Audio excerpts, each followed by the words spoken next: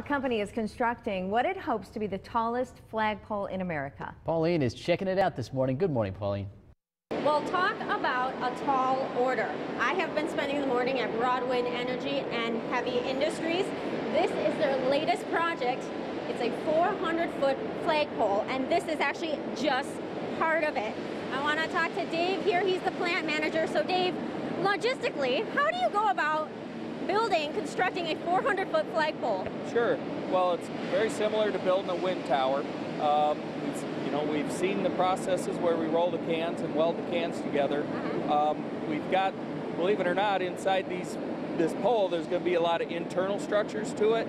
So we need to go inside and we need to weld some structure, some bosses inside each one of these sections.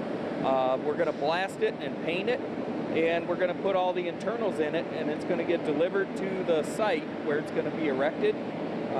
So in total, we're looking at about a 4-week process. We were talking about building it in sections. How long is each section? Each section's going to be about 70 feet or so. They vary in length just because of the engineering behind each section and how they're designed. But overall, it's going to be 400 feet tall.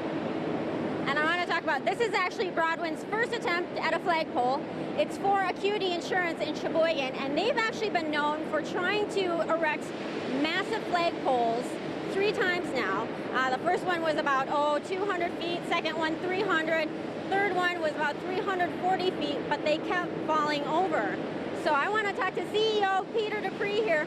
Why did you decide to take on the challenge of building the tallest flagpole in the United States?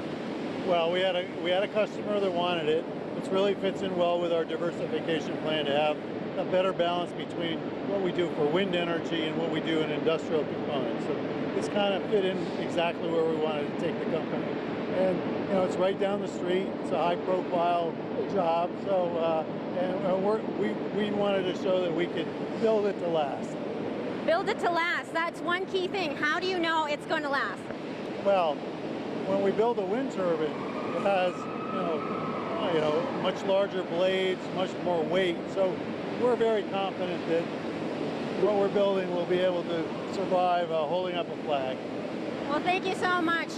This 400-foot flagpole should be done by about the end of April, and the tough part is going to be assembling it. So it will be definitely a sight to see, guys.